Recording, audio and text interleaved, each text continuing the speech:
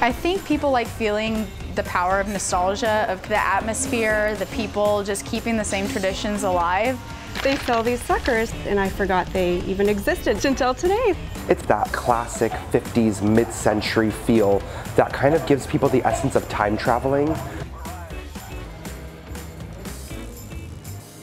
I always tell people that the best way to explain this place is like an old-fashioned convenience store. It's basically your one-stop shop on Route 66, and it actually went right down Fair Oaks this way.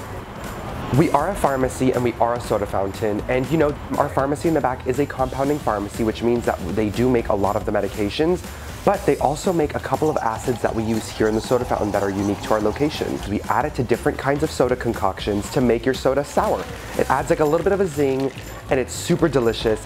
And then surrounded all around you are nostalgic gifts, just kind of, you know, take you back.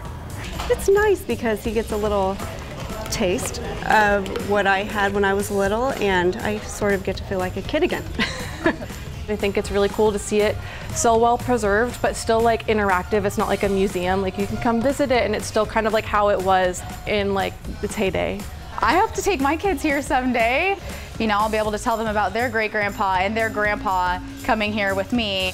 I just love being a part of the community that people can count on to always get the same old school experience, from the candies that you can buy, to the music that you'll hear, to the things that you'll see and touch. It's been a huge responsibility of just making sure that this place stays true to its origin.